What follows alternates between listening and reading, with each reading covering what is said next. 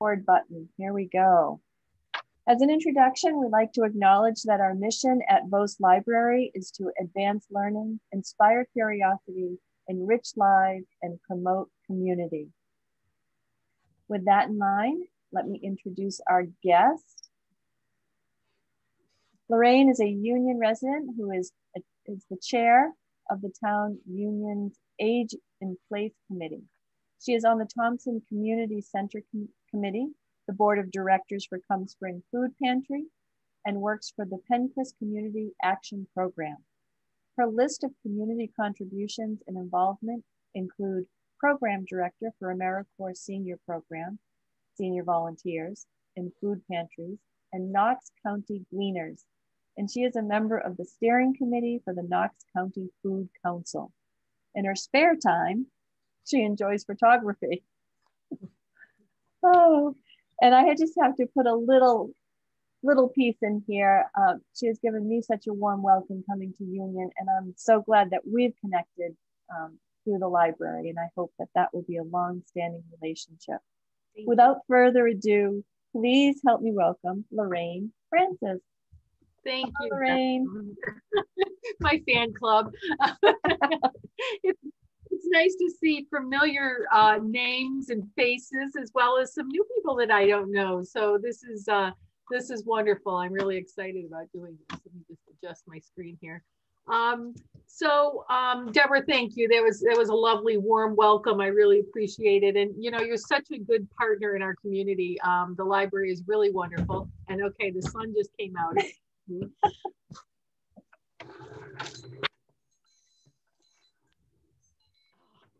You know, I kept watching the weather.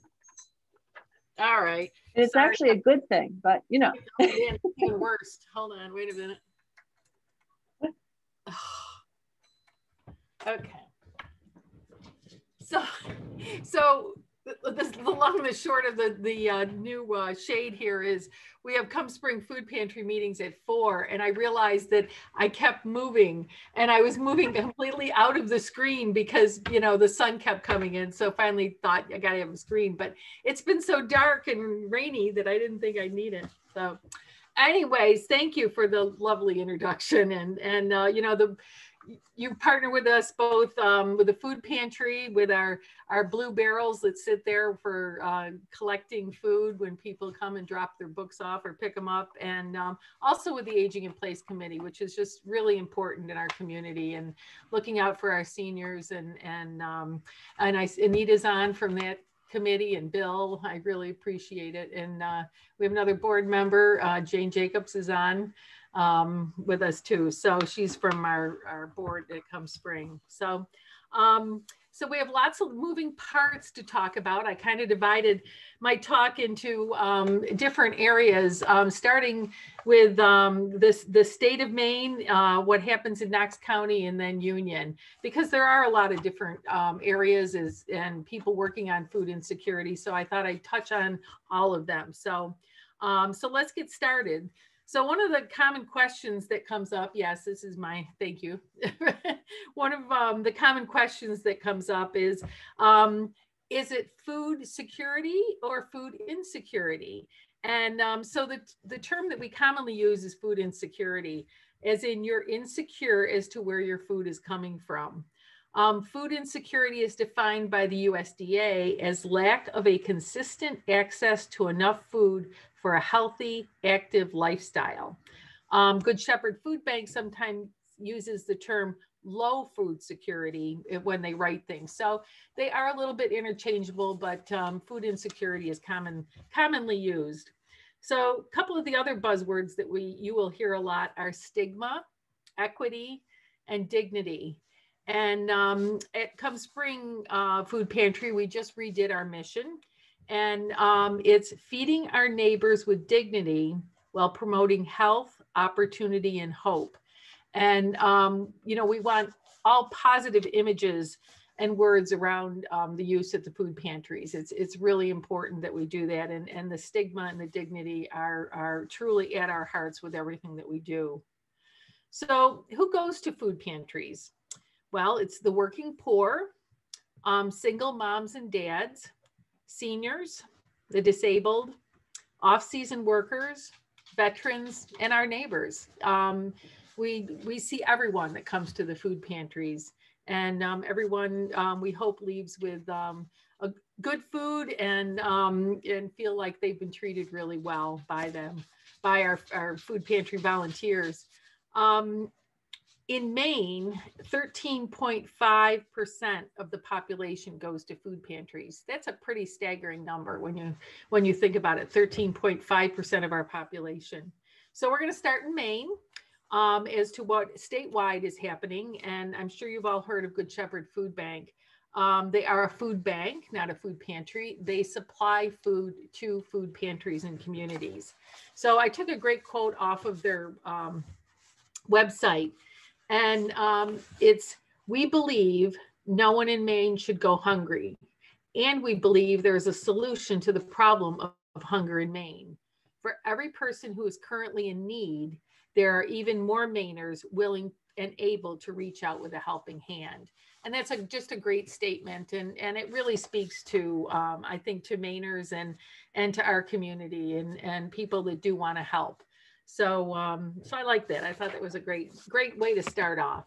So in Maine, approximately 85,000 Mainers are estimated to experience very low food insecurity or food security.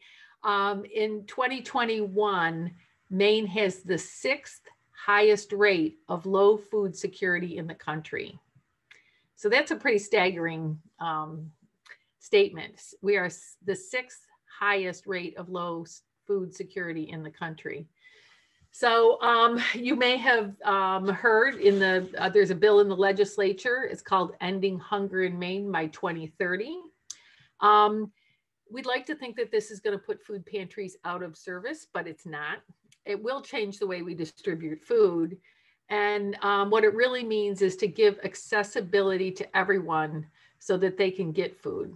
And so it's something that's being worked on. It's a great bill. I happened to be at the State House when they did the initial reading of it, and it was very moving. Very moving. The people that spoke out about it, and the group that they put together comes from all different areas of the community and the food system to bring them together to figure out how we can end food insecurity. So in Knox County, we have a food system, and that's one of the new buzzwords is, what is your food system? And there's several parts about that, and I'm involved in most of them, one way or the other. So so I thought I would kind of talk about that a little bit. So our first is the Knox County Food Council, and I'm on the steering committee for that. And it's a really important part of what we do and how we look at things in Knox County, and make sure that people are getting fed, and then some other parts around it. So the mission of the Knox County Food Council is Knox County partners advocating for a community-based healthy food system for all. And the vision is that the Knox County Food Council will become the leader in creating a collaborative food system in order to advance a resilient and sustainable network, assuring healthy access to resources for all our communities. So in the process of doing that, they create a food charter, and this is something that's done, and I'm seeing light here again, a charter that's being done across the country. The food counselors are doing this, and everyone is tailoring it to their own communities and what's important. So in Knox County, basically we commit to support, and the items are health and wellness, assuring affordable and safe, healthy food as an essential building block. We commit to education, a relationship between the food and our environment, initiatives that develop food literacy and hands-on skills, and by fostering the next generation of caretakers for our food system. We commit to sustainable economic development by supporting the local food system that supports sustainable farming, processing, and the distribution of food, aligning local agencies, creating community infrastructure, and promoting our region as an agricultural and culinary destination, which is huge. You know, that's Union is a great food producer, and between our wineries and our brewery and the farms that we have here, we truly are a breadbasket in Maine.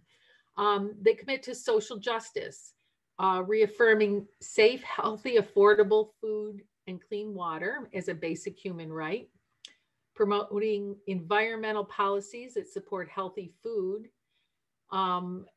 within community infrastructure of income, housing, healthcare, education, employment, and transportation, and fostering food self-reliance through community programs. Environmental health, protecting and preserving farmland and marine resources for local food production. Looking at waste and conserving energy for minimal impact on the natural environment.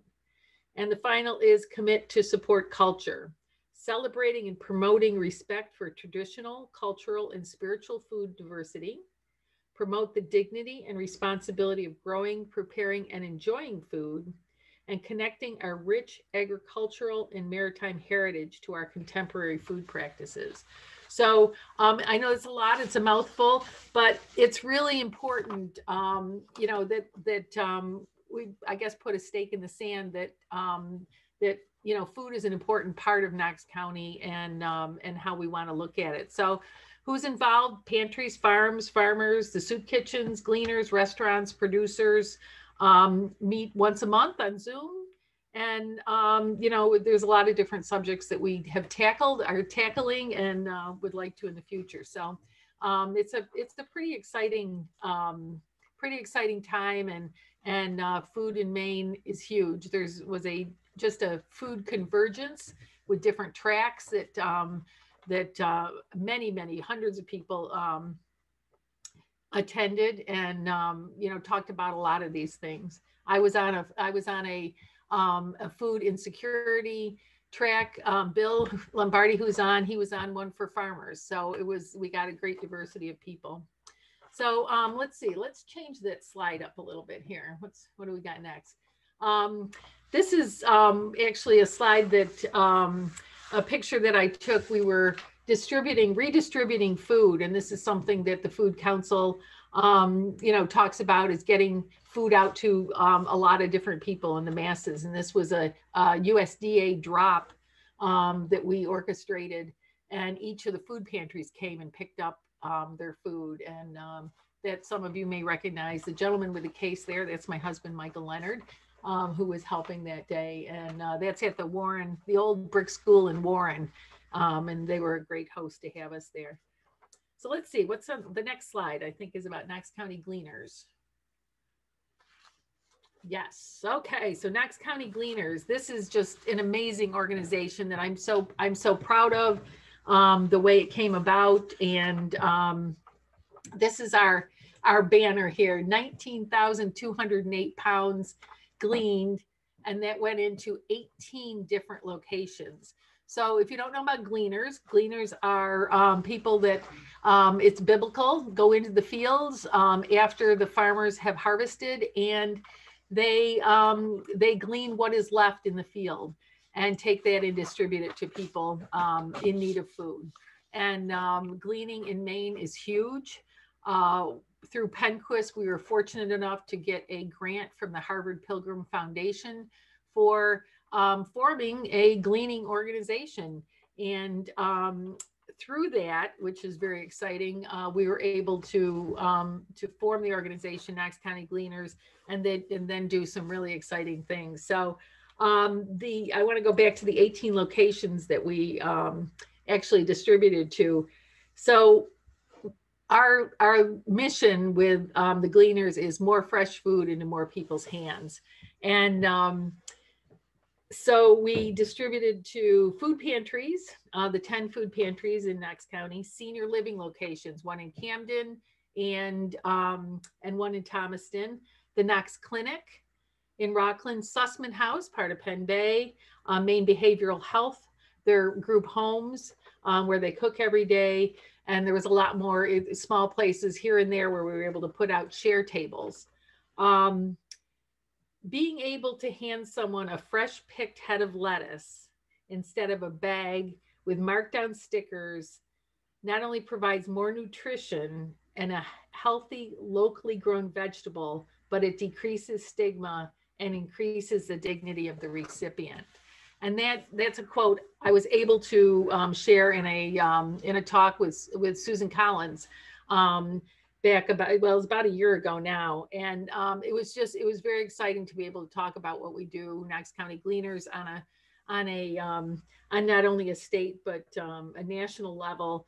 And think about that, being able to take that fresh head of lettuce and take it home and being able to make a salad and feed your family with it versus sometimes, which happens in food pantries, is getting that food that has markdown stickers on it and you're not sure how long that bag of lettuce is going to last. It's not something we like to do, but it happens. So that fresh head of lettuce in your hand that you can feed is really exciting. So that's what we do with Knox County Gleaners. And we, in fact, go flip the slide here. There's a couple of pictures here of some of the fun things that we do. So, oh yeah, here we go. So this is actually myself and Nancy Wood. Nancy Wood is the SNAP educator in Knox County, and she is my gleaner in chief. She's out doing gleans, scheduling gleans. I'm the paper pusher, unfortunately. I do get out once in a while. But this was a picture that was taken. We were at the ferry terminal, and the reason it was taken here is we had just gotten a grant from United Mid-Coast Charities to get more fresh food to the islands. Sometimes our islands are forgotten in the food system, and there's a lot of hungry people out there. And so we worked on a program to get more fresh food out to them. And it's now a program working through AIO in Rockland to where we can pack vegetables and other groceries, and it can go on any trip that the ferry is when it leaves the terminal in Rockland to Vinyl Haven, North Haven, Islesboro also. Which is huge because before it was, how do we get it over? Somebody has to pay for it. I was meeting cars in the ferry terminal parking lot, at 6 a.m. to put a box of vegetables in their car so that they could drive it over. And like I said, in conjunction with AIO, we were able to set that up. So that's really exciting. So this was a fun picture that we took there for a little publicity. The other picture is, again, Nancy. I'm always the photographer, so I'm behind all these pictures. This was Erickson Fields. We had just finished gleaning, I think it was 2,800 pounds of squash. And we were storing it in our root cellar, which is very exciting.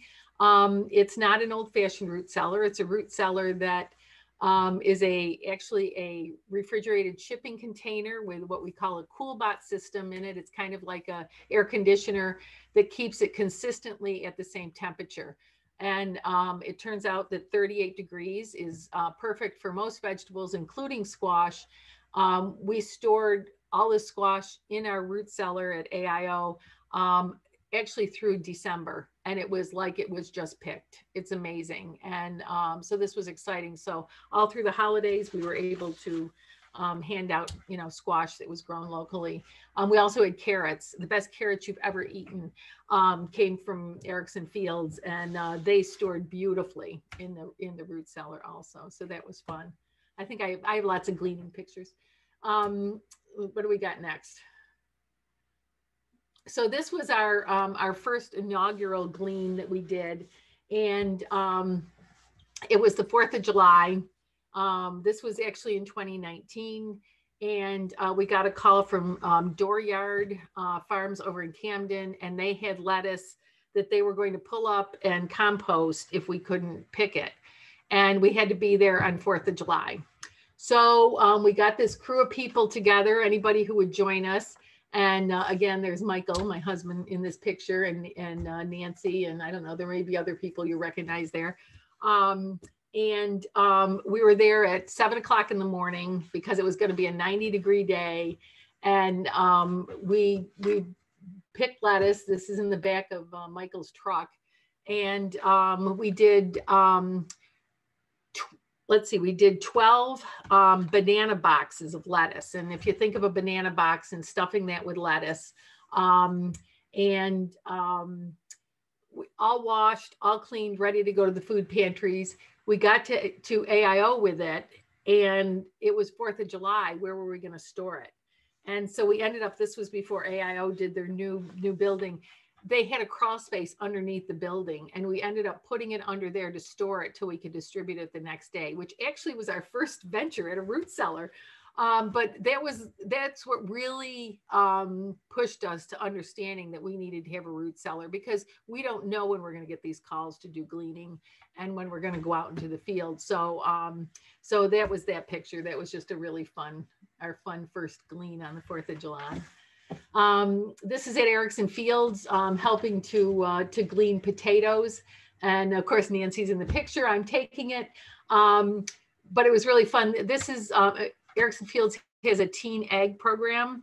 And so these are all, some of them are Camden Hill students. Some are actually they're interns for the summer. And so we love working with them. They're great partners for us. This ended up being the Penquist sends Thanksgiving cards out to a lot of their supporters and funders and whatever. And this turned out to be in 2019. This was the card that went out, was this picture. So we were very excited to have that used. So the next, I think that is at the end of the gleaning. Oh no, this is my favorite. So this is in Union. And we got a call from a gentleman who has a blueberry field. It's out on Seidlinger Road, and which I'm sure many of you know.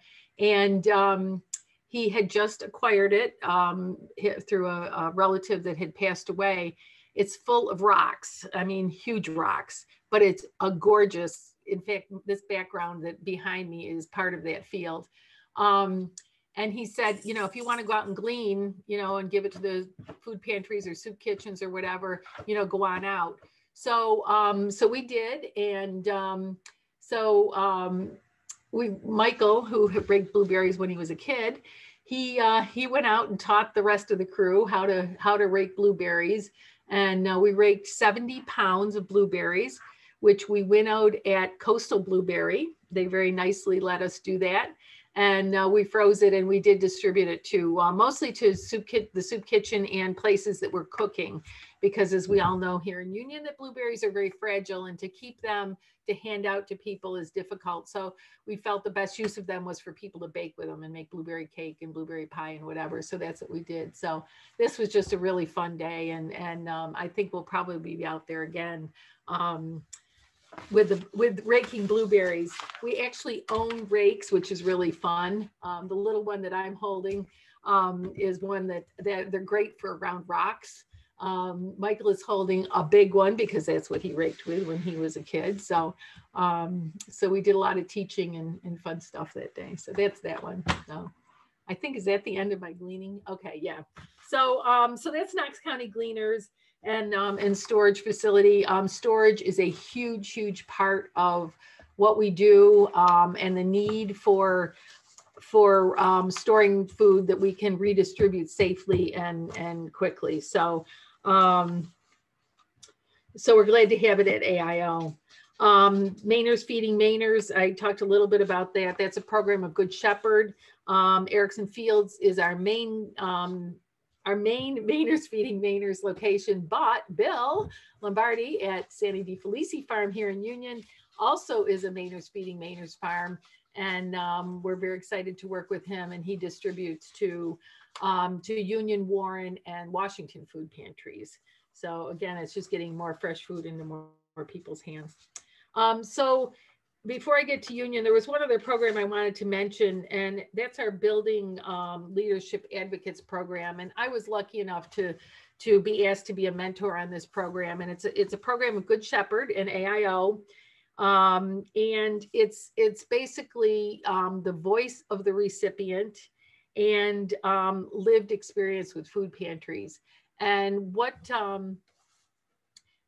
it was about was taking some very brave young young mothers and a gentleman, a veteran, and bringing them together to teach them how to advocate for themselves and how to advocate for the food pantries and the dignity, the stigma, and some of those other things that go along with it. And their stories were amazing. And they actually have changed the way we operate in food pantries today, and including our food pantry and union. And I'll talk about that when we get over to the union side. But when we're working with all the pantries, it's just really important that we listen to our recipients, the people that are coming to the pantries, and what they're telling us, what they need, how they feel, what's going on. I can say very proudly that in our food pantry, Tracy, who's our pantry manager, she knows everyone that comes. She can call them by name. She talks to them. She knows their families. She knows what food they eat. And that's just a really, really important part of the whole food pantry experience. So basically it's listening to people and being in their shoes. How do they feel about it? So in Knox County, our food pantries, I'm going to talk a little bit about that, and in kind of food pantries in general. The statistic for food insecurity is the Good Shepherd estimates that there are 4,890 people that are food insecure residents. That's 12.3% of the population. Children, there is 20% in 2020, which is up from 11% in 2019. So that's a trend we don't like. We don't like those numbers. But what's even more interesting is in Knox County, we estimate we feed 2,067 individuals. And that's an unduplicated number at least once a month. This is up from pre-COVID times when our number was about 1,500 people. What it says is we're not reaching everyone. And that's a tough statistic, because we want to be visible. We want to be out. We want to be reaching people. So that's something that we work very, very hard on. All our pantries do. And they're being very innovative and just looking for ways to make sure that they're reaching people in their community. So where does the food come from? This is a question that we get asked a lot, is, so where do you get your food? And, is it all donations or whatever? Food comes from a couple different sources. The big one from the USDA is called TFAP, and that's the Emergency Food Assistance Program. And that's been around for many, many years. It started, the T being temporary, which became that it was just always going to be there, and they changed it to the. And that's the canned goods. That's the the basic stuff that comes in. It's a lot of beans, dried beans, regular beans. There's spaghetti sauce. There's some cans of fruits and whatever. And then there's meat, which is the meat is just is a good thing. I'm trying to get out of that stripe of let me go this way. It's for many pantries, including Union. It's a lifeline to be able to give our recipients meat. This week there was pork patties. Sometimes it's sausage pork patties. Sometimes it's chicken patties. Huge chicken tenderloin breasts. There was chicken or turkeys. There was chicken thighs and legs available. There's bacon. We were able to get bacon this last time, which is wonderful. So there's some really good nutritious food that comes along with the rice and the beans and whatever. Through Good Shepherd Food Bank, they have a system where we can go in and buy food. Some of it's free. But we can also buy it, and it varies. Right now, it's 16 cents a pound that we pay for it, and basically that pays for the transportation to get the food to us. It doesn't pay. The food is ours. Some people pick it up to save that money. For most pantries, it's worth paying 16 cents a pound to get it. So those are the two programs that we have on the big level. On a smaller level, it's local donations. It's both financial support and food that's dropped at the library, which is, which is wonderful. And most of that food that we get through food drives and whatever, unless it's specific, which we do with the Church and Union, where we've asked for some specific things, the Methodist Church, we put out as a take one or take two, depending on how much we have, because it gives people a choice, which is really nice. So the some of the things that we look for specifically for people to donate, and this is one of the things we do with People's United Methodist, is dish and laundry soap, toilet paper, paper towels, Kleenex. Those are things that the food pantries have to buy, but yet they're a real basic necessity for people. So, so that saves the food pantries money so that they can purchase maybe other things, and it's something that it can go on a shelf and then be distributed. Couple other things: cooking oil, coffee, black tea. It's specific things like during the holidays that we like stovetop stuffing at Thanksgiving time, or cranberry sauce or whatever. So we always have kind of an ongoing list of items, spices, that we take. So it helps fill in where Good Shepherd doesn't have that sort of things, that we don't have to go out and shop for them. So just a couple more things about the Knox County. We have 10 food pantries in Knox, and we have one soup kitchen at this point at St. Bernard's. And St. Bernard's serves, right now they're serving about 40 to 50 people a day there. And they get our gleaned vegetables. That's down. They were up to close to 90 people. But with COVID, people are afraid to come out. They've got it now. They were outside serving meals, but now they have been able to move inside with a system so that they can safely distance. But they're all takeout. And the really hard thing there is that soup kitchen in there many, many, many times. And you get to know the people that come in, and they sit together. This is part of their socialization, that are isolated. They come in, they sit, they chat, they check in when there's something wrong with somebody. They know it. They can let somebody know that somebody hasn't been here for a week. I wonder what's going on. And with COVID, that's been really difficult, that they haven't been able to to have that sort of interaction with people. But they continue to serve meals right through all of that. Just as a note, all our volunteers at our Knox County food pantries are volunteer, except for AIO. They have some people that do warehousing and an executive director and whatever that are paid staff. But all of the other pantries, our smaller pantries, are all volunteers. So let's see. Let's talk a little bit about COVID, because that's a big hot issue in food pantries, of course, just like everything else. And it's been a difficult year. There's been silver linings. We've learned a lot from it. But throughout it all, everybody was guided by the CDC guidelines. There are specific guidelines for food pantries. There were no recipients allowed in food pantries, only volunteers, safe distanced, wearing masks. Everyone was so good about it, and had to scramble to set up how they were going to distribute food, because it isn't something that you could just say, oh, when COVID's over, we'll open up again. They needed to keep distributing food. So we started the first week, a weekly phone call with all the food pantries, and I facilitated that, and we all got to know each other, all the food pantries. I knew them all, but we kind of brought them all together And it's been amazing. They supported each other. Everybody talked about their different, how they were going to do things so that other people could learn from it.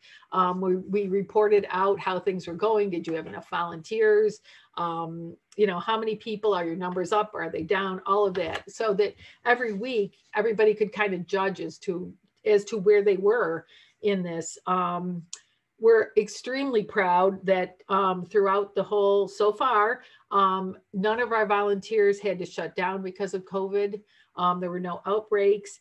And the really heartwarming thing is we had a really frank discussion at one point in time about what's going to happen if one of the food pantries, you know, has an outbreak. How are we going to handle this? And among themselves, decided on a mutual aid system, that if someone, one of the pantries, so for example, if come spring had an outbreak, they would step in, you know, put the call out, and they'd figure out how to do it. Whether it was, could we send people to Camden? Could we send people to Warren? Could volunteers come in from the different pantries, you know, do a complete cleaning and take over for that day? And it was very heartwarming to see everybody just wanted to make sure that everybody was safe and that food got out to people. And the understanding that, you know, not everybody, you know, people in Union, maybe they could drive to Camden, but maybe they can't. So, you know, we need to keep our pantries intact, and that's, you know, certainly for all the communities. So, so that was really for the food pantries, that was really the silver lining. It was all the food pantries coming together, you know, learning from each other. We now meet every month. We've gone to that. And, you know, out of that, you know, the sharing of food happened. The Salvation Army, who is a huge part of our food system, they drove it was like every 10 days to Auburn, to Good Shepherd Food Pantry, and brought back a truckload of vegetables, a box truck full of vegetables that they shared with all the food pantries in Knox County, so that they would have fresh food. They would have those fresh vegetables. And and then they have a fresh rescue room where you can go every day and get fresh food there. So that, you know, it was just those really cool things about, you know, what we did and how we all pulled together. That was really, really exciting.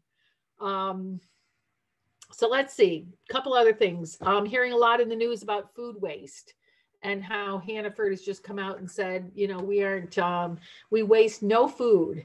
And the food pantries are a big part of that. Hannaford Shaw's, our local markets, that food that is, and I hate to use the word salvageable, but food that can be redistributed comes to the food pantries first. What the food pantries then, a lot of it goes to feeding animals. So it's staying out of the waste stream, which is wonderful. And that's what Hannaford and Shaw's are actually doing too. They're, you know, when we get a lot of the meat comes to us that way from Hannaford and Shaw's, they pull it off like 2 days before the last sell date. It gets, you know, frozen, and then it's sent to the food pantry. So that works out really well. Here in Union, we were able to get food from the market in Warren, and that has worked out extremely well for us there. You know, you might hear about people standing in long lines, you know, getting food. You know, nationally, we don't have that problem in Maine. We have plenty of food. There's a lot of food in the pipeline. You know, nobody needs to stand in line for hours, which is really great. Let's see. So one of the new trends in food pantries, because, you know, we do have our trends and that we're working on, it's called client choice. And and that's being able to have somebody come into a food pantry after COVID and actually shop like they would in a small store. And where one of our volunteers would shop along with them, help them make healthy choices, and they can choose what they want, as opposed to right now what's happening is the volunteers pack bags on Tuesday, the pantry opens on Wednesday morning, they drive up to in Union, drive up to the table, volunteers there to talk with them, they load the stuff in their car and take it home.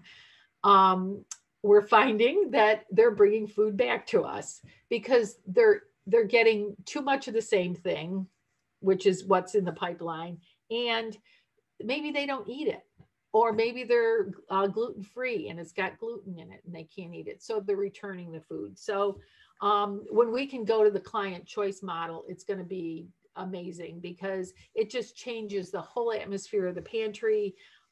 People being able to choose, you can get to know them and what they like and whatever. So you know, that again is part of that stigma and dignity, and giving people that opportunity to choose what they want. We're commonly calling that pantry fatigue, and it's a big hot topic, believe me, of every one of the meetings that we do with all the food pantries. We are doing some creative things, which is really fun. You know, handing out recipes has always been a standard in the food pantries. Now trying to do is put together meals. So what you don't want to do is hand somebody a box of pasta and have no way for them to create a meal with it. So if a box of pasta goes out, it should have you know, at least a can of tomatoes and a can of the spaghetti sauce or the tomato sauce.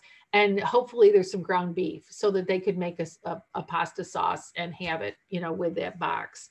For a couple weeks ago, we had gotten through Good Shepherd. It was taco shells and taco making. So that went out with ground beef so that people could have a taco night. Spices, that's a huge thing. We keep trying. We every once in a while we have a spice fairy that goes out and buys 15 or 20 Italian seasoning, garlic powder, chili powder, onion powder, things like that, because that's stuff that if you're on a limited budget, are you going to spend the money on getting spices? Rennie's 99 cents, Walmart $1, whatever. And they work just great. But that's a nice thing to be able to donate and for us to be able to give to people. They always fly off the shelf. In Union, we do birthday cakes where we hand out cake mixes and frosting. Specifically, if somebody we know they have a birthday, they may get 2 in their package, but every couple months, we make sure everybody gets a cake and frosting. Down at AIO, there's a group of, I think they're Girl Scouts that are put together party packages. So it's like a birthday party package. So there's some balloons in it and some things that, there might be, party hats, confetti, whatever, so that people can have, a birthday party along with that. At Valentine's Day and here in Union, we put in a kind of generic Valentine card and a box of the $1 boxes of chocolate, which was really fun. People were very, very pleased with that. They thought that was really fun to be able to open the bags and find that. And a new trend is cooking for community and what we're calling ready to heat and eat meals. There's a program, it was actually being done through Cafe Miranda, and where they're cooking meals. They're still doing it. They go to AIO and people can take home a meal for each person that they can actually eat.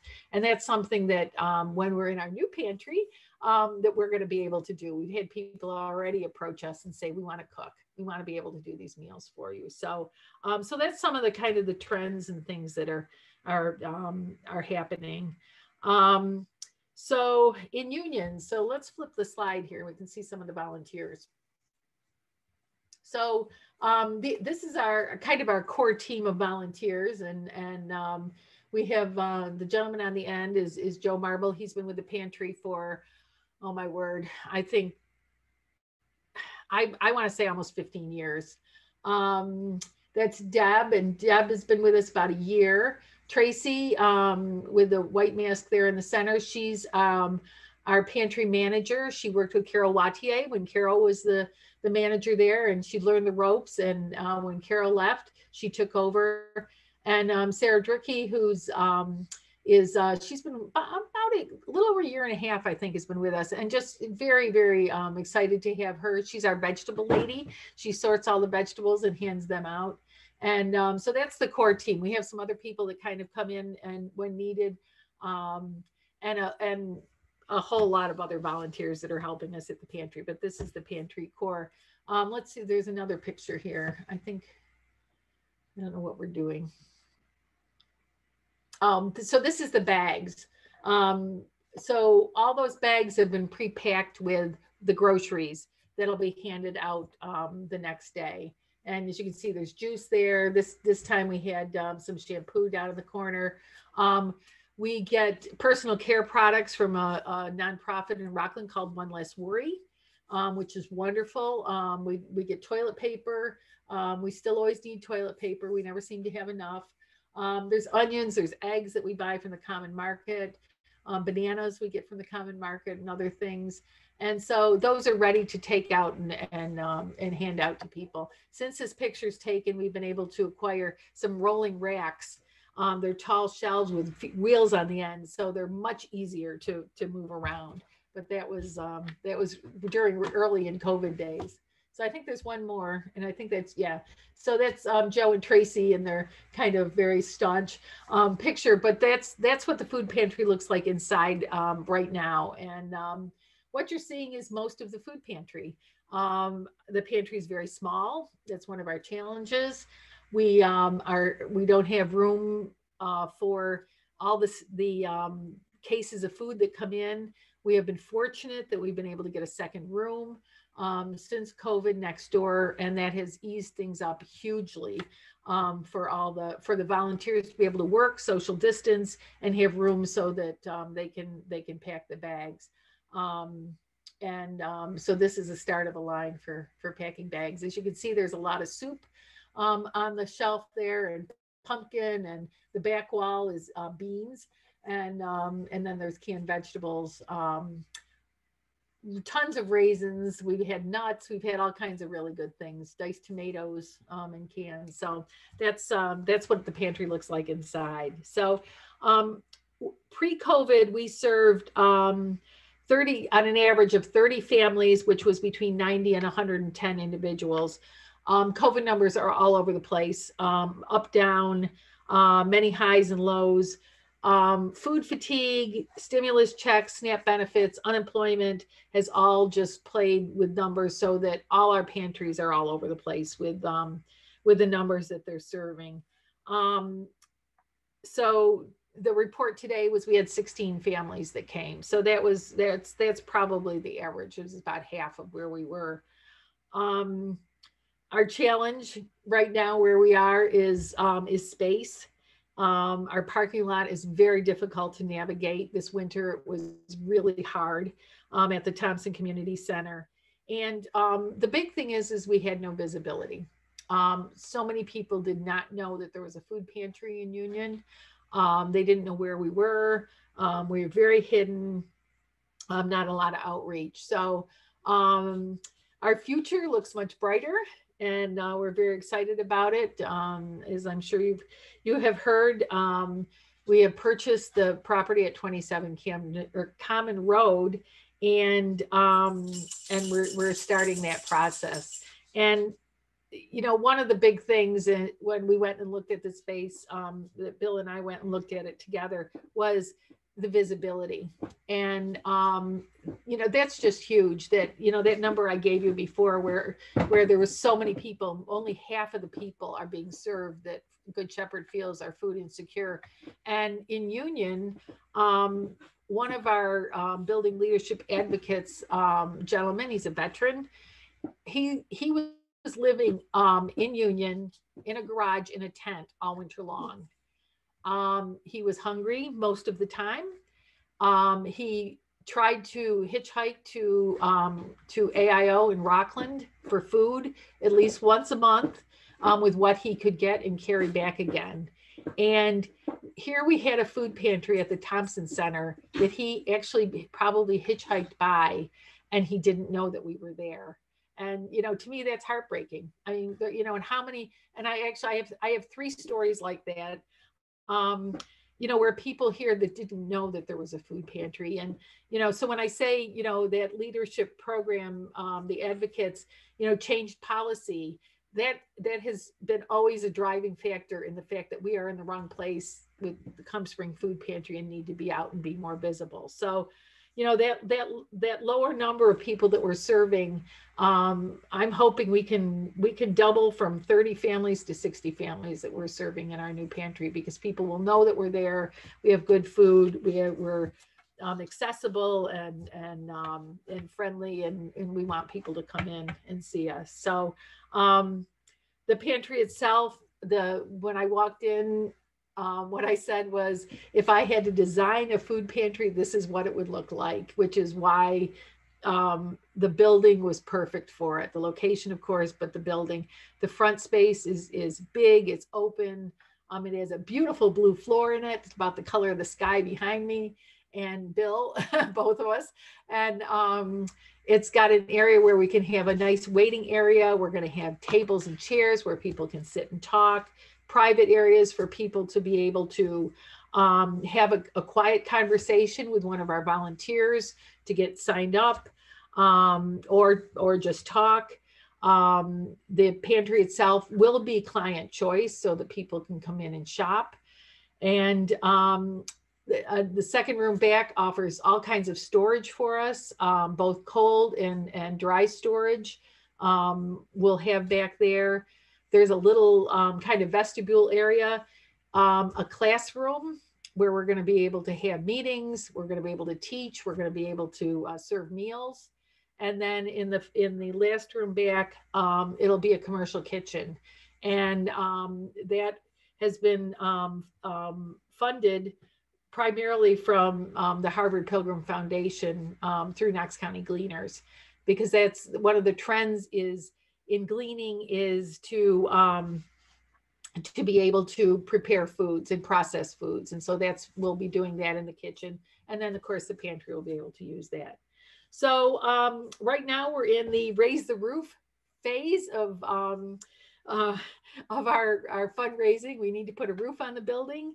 And then once we do that, we're full speed ahead to be able to work on the kitchen and start to some of the other projects to get the pantry moved in there. So very, very excited about that and about our plans. The farmers market is joining us. They'll be there Fridays from 3 to 6. We're very excited about creating that little food hub there.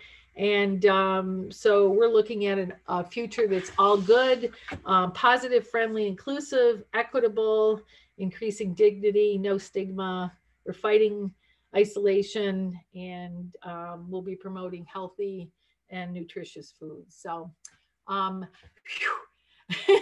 in a nutshell, that's what's happening in food insecurity in the state and the county and here in Union.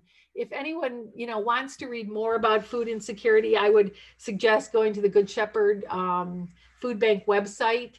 There's 2 sections. One is called Hunger in Maine and the other is Latest News. And there's all kinds of wonderful information about food insecurity there. So we have time for a couple questions anyways. Thank you, Lorain. Yes, we have about 5 minutes. I don't see any in the chat, but if people want to unmute and ask questions. I love questions. Somebody must have a question. Yeah, I have a question. Hi, Josh. Hey, hi there. What would you say are the main drivers of food insecurity in Knox County? I imagine, due to COVID, part of it was probably unemployment, but are there other major factors that you've seen? Yeah.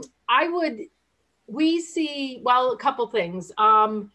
The working poor, people that are working, but can't afford food, insurance, a car, because you have to drive in Union to get everywhere.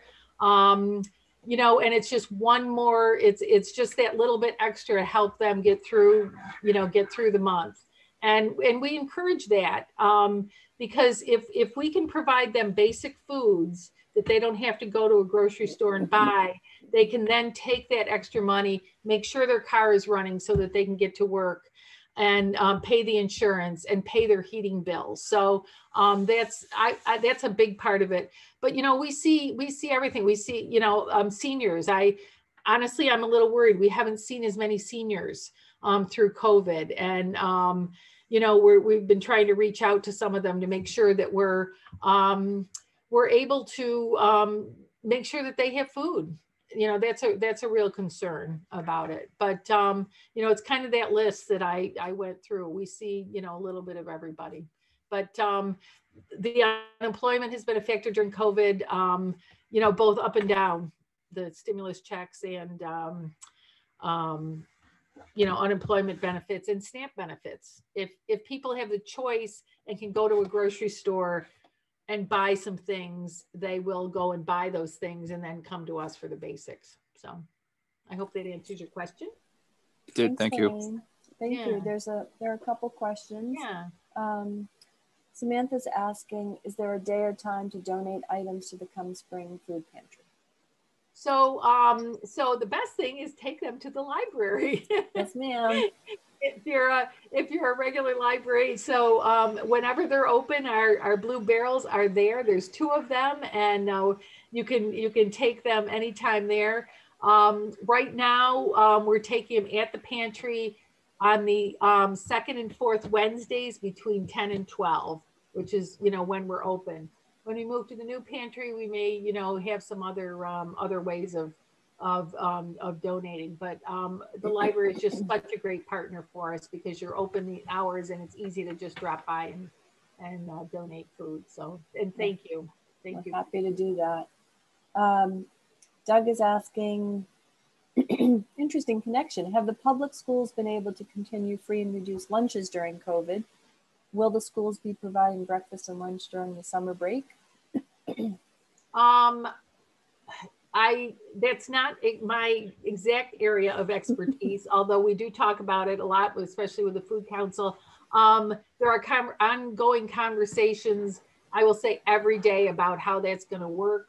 You know, this year, there's, as opposed to when COVID started, right now there's money that has been designated. In fact, I was on a call with emergency management today, money that has been designated for the lunches. And actually they're looking at providing free lunches for everyone in schools. And I'm not sure it's going to be this next school year. I think it'll be partial. And then by the, 2023, it will be free lunches for everyone. So there's a lot of talk around it. It's getting a lot of attention. And I think you'll see some stuff coming out pretty soon on it. Great idea. Yeah. Yep. Anyone else? I don't see any others in the chat. No. Anybody want to unmute before we end for tonight? No. This has been great. You know, people on board, our board, Bill and Jane from our board, Eric, who's our architect. Of course, Anita's our aging in place. So it's great to have people on. I love spreading the word and about what's happening in food insecurity and the great work that all our pantries are doing. And I invite you to, you know, to look at Come Spring, follow us on Facebook. We've got some great things going on, and come to the farmers market. Excellent, Lorain. This has been so educational, great overview about all the hard work everybody's doing. And thank you for the leadership in all of that. You're welcome. So I'll just close out by saying that this concludes our presentation for this evening, and all of us at Vose Library, thank you for attending our Zoom with Vose Wednesday series since October of 2020. And we plan to resume this series in September of this year with another fantastic lineup. But I'm so glad, Lorain, you ended our session tonight. Thank you so much. And I hope everybody has a wonderful summer. Great, So thank you. Be well and stay healthy, everybody. Thank you for having me. Bye-bye now.